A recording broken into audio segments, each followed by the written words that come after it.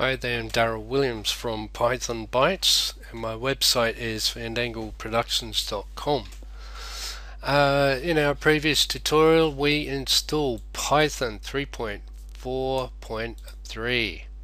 Okay, the reason why we chose Python 3.4 instead of Python 3.5, which is the latest version, is because we want to install wxPython on our Python 3 version.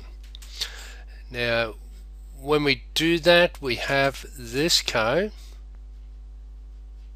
We put that in the command line to install it, and we go to the Phoenix snapshot builds, and this is the link or the web page with the Phoenix snapshot builds.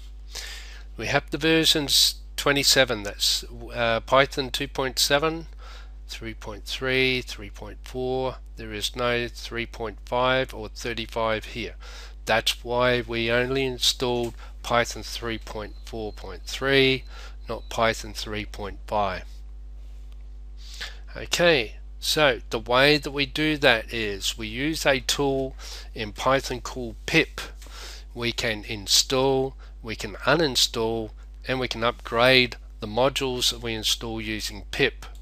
Now the way we use Pip is we open the command prompt, right, and as I showed you earlier, when we put in the Windows environment variables for Python, we could open the Python shell just by typing Python, and we get the Python shell where we can go parentheses, double quote, hello, not world, but Python, parentheses. So we have the Python shell. Way we get out of that is Control Z, and we're out of there.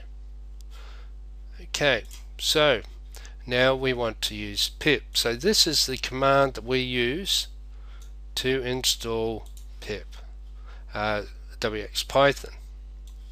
So I'll just highlight that, copy that. Okay, so I just paste that in there and then press enter.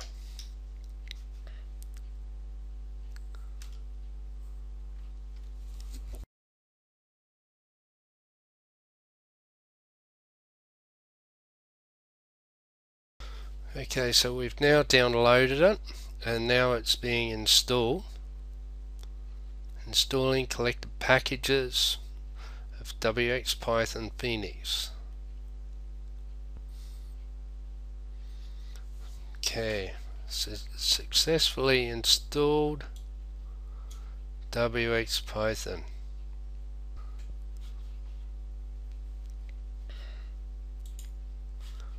So one website I go to is Mouse versus Python, and there is a section on using wxPython frames.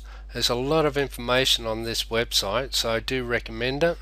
Okay, so I'm just going to grab this code here for a default frame to test if wxPython is working. So I've opened idle.